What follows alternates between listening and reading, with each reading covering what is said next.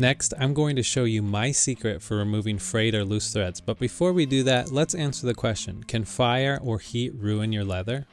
The answer? Yes, it can if high temperatures are applied for an extended amount of time. However, like you see here, as I move my finger across the flame, I'm not burning myself whatsoever, only feeling the warmth of the flame.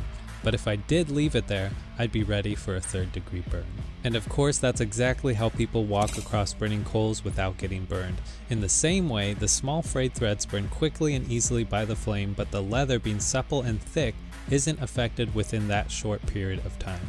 I hope that makes some sense.